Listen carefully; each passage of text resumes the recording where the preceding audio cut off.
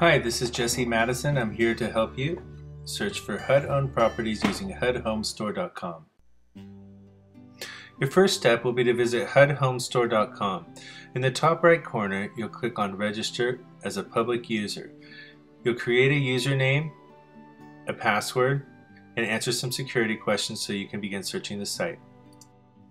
Next, you will begin searching the homes, selecting a state, and then entering which county you'd like to search, and you can add some additional criteria if you wish. A list of properties will then come up. You can click on any case number to select a property. Once a property is selected, you can review information. The next step involves analyzing the property information. Up on the top, you will find the case number, who the eligible bidders are, and what the bid deadline is to submit offers. Below, you'll find property information regarding square footage, bedroom and bath count, year built, etc. Now, one of the things that's really important is that you check the addendums tab. And once you do check the addendums tab, you'll have all types of pertinent information to this particular property. One of the things that you'll find down below is a property condition report and also the disclosure form. If there are any FHA required repairs to this property, then you will find them here. You will open the attachment and it's a PDF file that will list any repairs required. Now remember, as a buyer, you cannot submit an offer for a HUD home on your own. You need to find a broker that has an NAID number. You can find a list of these brokers on the site. In the middle of the top bar, there's a tab called Find a Broker. Click on that. You can select the state and city you wish, and you can select any broker. These are all brokers that have NAID numbers, which stands for Name and Address ID, which is their identification number with HUD. So any of these brokers can submit an offer. Sort of like an MLS for HUD properties. It's exclusively showing you where HUD listings are. It doesn't have any other properties that aren't HUD-owned homes, but you can see different types of HUD-owned properties here because HUD does have their regular listings that they list that are in good condition with less than $5,000 worth of repairs, which they call insured.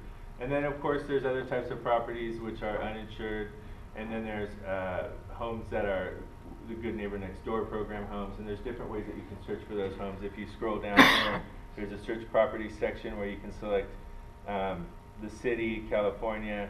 You could select, like, let's say Orange County, and then the buyer type, right now it says all.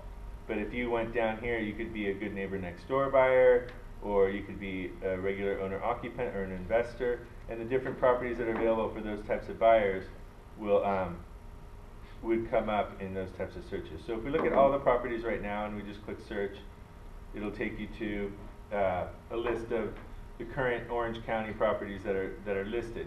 So you'll just see that there's 4 listings right now. You know, if you go into LA County, some of the other areas, there's quite a few. Even in Riverside County as well, but you got to keep in mind that these are active listings. Like, you can make an offer on this property right now. As soon as it goes pending, it's off of here. These properties disappear.